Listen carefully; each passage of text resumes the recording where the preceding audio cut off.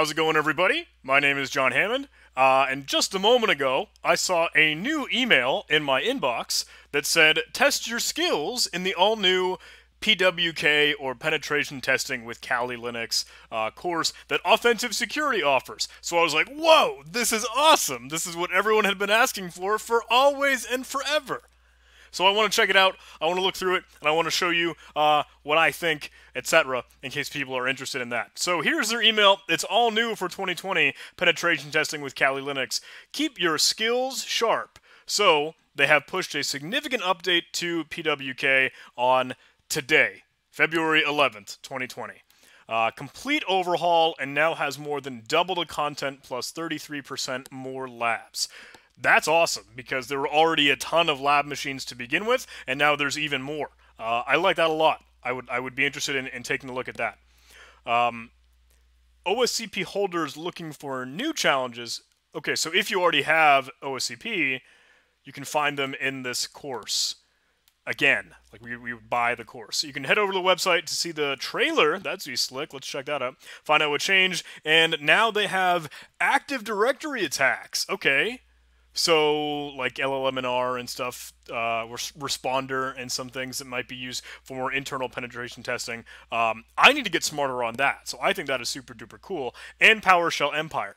The thing is, when I read this, I immediately think, well, they're just doing what eLearn Security did for PTP, or the professional penetration testing certification. They have their ECPPT course, a certified professional penetration tester, and that covers Active Directory attacks and PowerShell Empire. And so when I see OffSec do that, I'm like, well, what is going on? Because that's already very similar to what the other course did. It's a different certification body, right? It's a different certifying body, but it makes me think. Maybe. Extensive updates to privilege escalation. That should be awesome. I'm curious to see really what more they added in that. Buffer overflows, Win32 buffer overflows. So they already cover that heavily with Immunity Debugger, and actually just doing a simple jump ESP shellcode with NX and dep off so you can get a shell. And they do that with MSF Venom to generate that shellcode, etc., etc. Port redirection and tunneling modules, though, that should be really cool. Web app attacks, it probably, I think, already has a good few there. And new dedicated student virtual machines. Oh, that's nice. I don't think we ever had that to begin with. They would give you a Kali Linux virtual machine, but they didn't have a Active Directory domain controller to use, nor a Windows 10 client, so I kind of wonder what they're doing with their buffer overflows now, because if they're in Windows 10, that's interesting. Maybe that's just for the web stuff. Oh, we hope you're ready to try harder. Sorry. Okay. FAQ entry, but what happens when our courses update? Let's go check that out. We can get it from a purchase link. So, okay, so we would need to upgrade lab if you already have it, in my case. What is the OffSec Flex program? Oh, that's for getting it for a bunch of people. Review the syllabus, so let's look at that. And let's get all the details. Alright, so that opened in a new web browser, totally on my other computer monitor. So let me drag that down for you guys. Okay. Wow. Wow. What is happening? This is the FAQ. This is the frequently asked questions. So I haven't actually looked at this yet, so let's see. Where did it bring me? It literally, I had a link in that. Update exam. There it is. What happens when a course gets updated? Seriously, you just moved me away from that again? What happens when a course gets updated? Do past students need to repurchase the course materials? So this is selfish, because I'm looking at this in my lens, where I have already taken OSCP, and I'm sure a lot of you as audience members already have too. So as offensive security courses get updated, they go through price revisions. Is it going to cost more now? Past offensive security students will always be able to upgrade their course materials with new versions for the difference in price between the revision and the new one. For this reason, there's no reason to wait for a new course revision. Okay, so if I look at the new course, this tab here, ooh, this is their trailer. Let's see it. Let's click it out.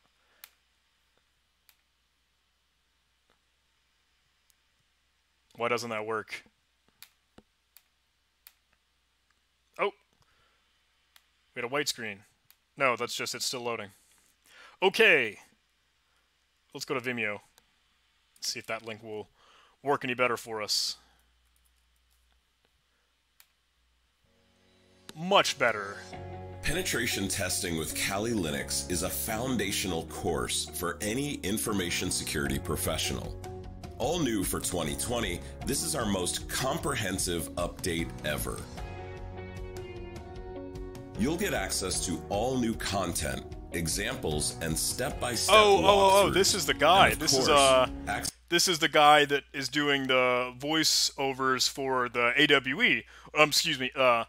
AWAE, AWAE, the Advanced Web Attacks and Exploitation course. So for OSWE, because it's one of their most newer courses that they released, this guy is the guy doing the voice, audio, and commentary for the videos that they showcase. I think Maddie, the original guy that like put together offensive, I'm not too smart on this, so I might be saying things that are incorrect. But Maddie did the original videos for offensive security CP, OSCP, the original, and OSCE for the certified expert. But this new guy, his voice is what is used for AWAE or OSWE, OSWE. Access to our updated live training labs, loaded with even more real-world targets.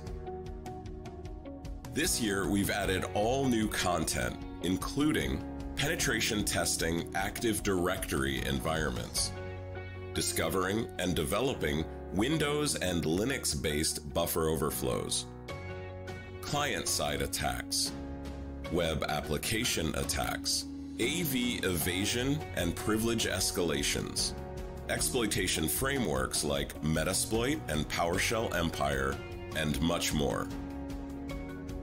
Whether you're new to penetration testing or simply want to sharpen your skills and put them to the test, we'll arm you with working knowledge of the most current pen testing tools and methodologies. We'll also help you develop the mindset necessary for a successful career in information security. Once you've tackled the course material, you'll be ready to take on the certification exam and earn the title of Offensive Security Certified Professional. The proctored hands-on exam is tough but fair. Passing it proves you understand the pen testing tools and methodologies and can leverage them along with the try harder discipline that will set you apart in the field. Okay. Employers around the world as a mark of excellence and distinction. Yeah, that's true, I guess. So honestly, you probably can tell I'm not the biggest fan of the whole try harder mantra. It's a meme, but okay. That was a good video, I think, and the new guy that's talking does a really good job.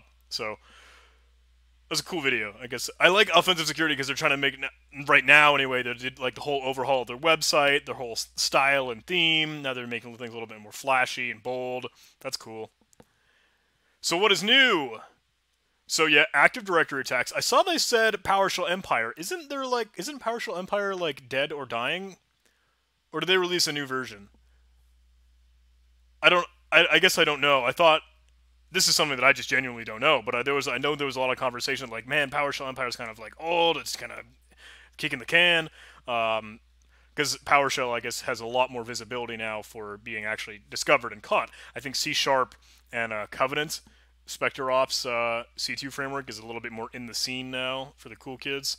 Buffer overflows, okay, that's always there. They mentioned Windows 32 and Linux in that, though, so I'm curious what they do for actual Linux buffer overflows, because I don't think they covered that whatsoever in the last PWK.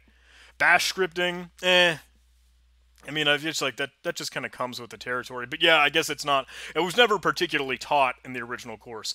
So new dedicated student machines and more shared lab machines. That's got to be pretty cool. I wonder what those new machines are. So I had only, when I was taking OSCP, when I was going through the labs, I wanted to do the lab report.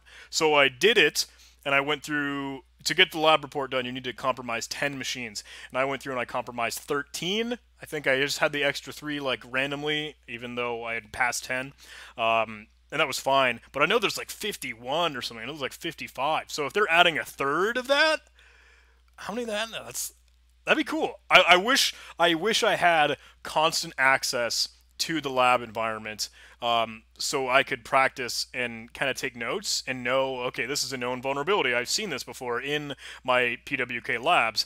Because there are so many of them, there are so many vulnerable machines. I think it's awesome exposure to things that are out there in the real world that are broken and totally vulnerable. So maybe, I don't know how much I would pay. We should see the price. We should see how much this is now. Extra mile exercises, they had that in OSWE. So it looks like they're really trying to revamp stuff.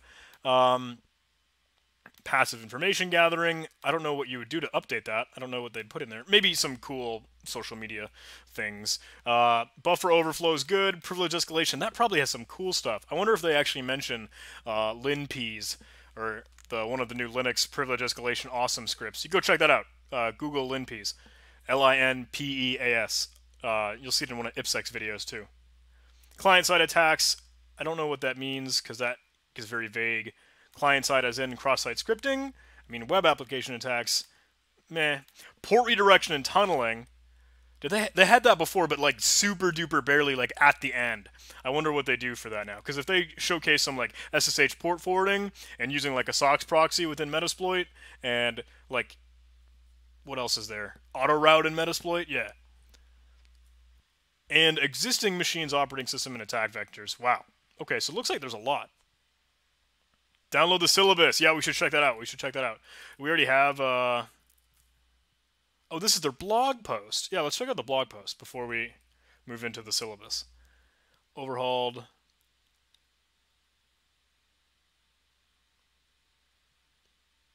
Completely revised all the modules. I wonder if, this might just be me being devil's advocate, but I wonder if you really did revise all of the modules. Probably. I mean, I'm sure they're saying that with some wood behind the arrow, but more than doubles the amount of course content? What? The course is already huge. Holy cow. Still a foundational course, except now it's just a behemoth. Okay, and that's... Oh, they had the practical tools in here. That wasn't on the other page. What are you hiding, offensive security? Okay, bash scripting. Yep. Okay, I'm glad they talk about it a little bit more. They say, like, yeah, you're supposed to have some experience prior to starting a course, and obviously people do. I think this has so much mystique behind it. It's a very ominous certification when someone says, like, oh, I have my OSCP, to a person that doesn't, and they're like, wow, woo. But if they're like new in cybersecurity, then they see that OSCP as one holy grail thing, and there's a lot of ominous aura around that. So you should know bash scripting before, you should know how to use a Linux command line before you take OSCP. Or most people, I think, probably would. Okay, you did buffer overflows already. That, I think, is going to be really cool. Active Directory attacks, Kerberos, and NTLM attacks. But again, I don't know as much of that as I need to, so I would be interested in learning that. And I think of eLearn Security, though, when they do that, another certifying body that already did this, even with PowerShell, they had a PowerShell section in their other certification, ECPPT. So, I don't know. It just makes me raise an eyebrow. I mentioned that already. It's interesting. Got to keep up with the times. Keep up with the Joneses. Does it have a walkthrough? Oh, no. Oh, they do have a walkthrough. Okay. And extra exercises, extra miles. Ooh, PowerShell and PowerCat. I don't know what PowerCat is. I'm not smart. I need... Oh, they cover Shodan. That's kind of cool. That's neat. Pastebin I've seen before. bypassing UAC. I wonder how they do that. I'd be curious if it's not just like, okay, run get system and interpreter. HTA attacks, those are the client-side attacks I talked about. DDE embedding, I did that for the Sans Holiday Hack Challenge a few years ago, 2017. Word macros, that's kind of cool. That, actually, I would like that. I would like to learn a lot about that.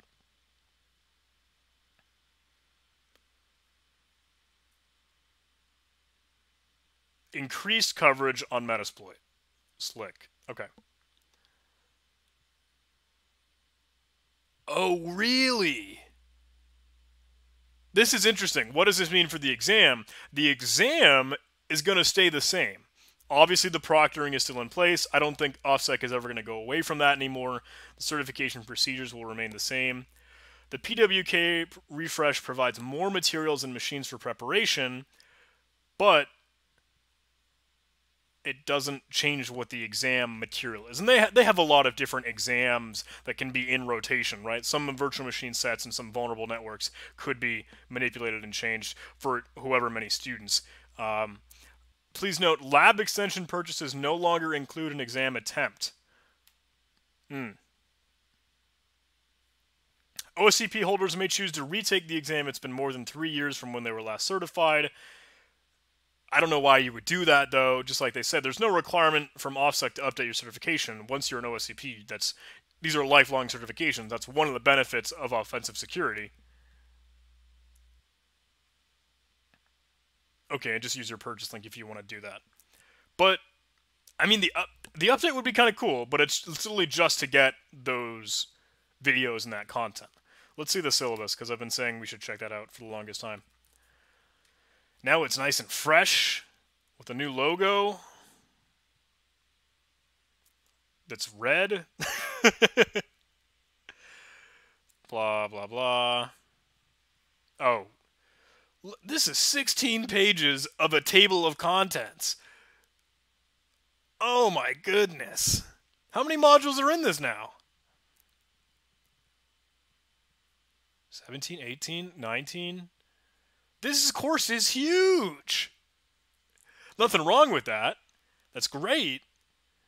But wow. The domain controller. I really, really like that they're putting in Active Directory because that's something that I want to get smarter on, and like Kerberos, etc., but I still, again, think of eLearn Security, and I can't get over that. I can't get over that in my head. Okay. There was a... This is it. This is the link we were on originally. 24-hour exam still. The exam is proctored. That hasn't changed. This was a heck of a journey. That's an understatement. Okay. Same requisites they mentioned. Yeah, so they try to tell you, hey, make sure you know how to script in Bash or Python or Perl, especially Python, because you're going to end up doing that for your buffer overflow, and that's absolutely necessary, especially in later courses.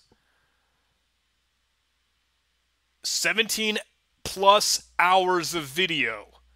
My God. Aren't the others, like, OSCE, I think, has like 4 hours of video. Like, not much. 850-page PDF course guide. That's longer than a Harry Potter book. 75 lab machines. The student forums are there. Access to a virtual lab environment. Okay. Wow, they're teaching in Maryland. That's probably back at my old schoolhouse. That's kind of cool. Okay, course pricing. This is what I'm interested in. So now the course is a little bit more money. A little bit more money, depending on how much lab access you get. So the difference in the upgrade is $200. So it used to be like $800, I think, right? So now they're at $100. I'm sorry, $1,000. I don't know why I said 800 to 100. So that update is difference. Wow. Would I pay $200 to learn more about PowerShell, Empire, Active Directory attacks, etc., etc.? I don't know. because I already have the certifications, that OSCP, I don't think that would benefit me much without going straight to eLearn Security for their ECPPT, because then I would get another certification and not this one again, quote unquote. So, Anyway, I think that's cool. I think it's awesome. More power to them for actually updating this, because this everyone had said like, dude, OSCP is outdated, etc. Wah. OSCE now, the Offensive Security Certified Expert, that one is friggin' a dinosaur. That is eons old, I think. But like they still ship that with Backtrack. Like when you purchase that course, they'll give you a Backtrack virtual machine rather than a Kali Linux virtual machine. So yeah, and that's kind of some older stuff. This is good. It's really good that they did this. I don't know. Is it worth $1,000 right now? Yes, absolutely. The same reason, I mean, OSCE and OSWE are just about that price, if not more, depending on what you get, because the depth of what's in the course, and now this is ginormous. Now this is huge. 75 lab machines, almost 1,000 pages for an actual book, and almost a day's worth of video content. Yeah, there's tons in this, and that's great. I think if you haven't got Offensive Security's Certified Professional or OSCP certification now, now would be a great time to do it, especially if they have overhauled this course, and this upgrade is kind of cool. That's a little bit of hype. That's a little bit of good stuff. So, all right, I hope this video was kind of interesting, kind of cool to watch, kind of fun. It's just me looking at the web pages raw, some that I had seen before, some I haven't seen before, giving you a review, checking out that video, and maybe you learned something. Maybe, hopefully, I don't know. I don't think you probably learned anything, but it was cool to hang out with you guys. Thanks for watching. Thanks for listening. Like, comment, and subscribe. I'll see you on the Facebooks, Twitters, Internets, social medias, LinkedIn, YouTube. I'm going to end the video.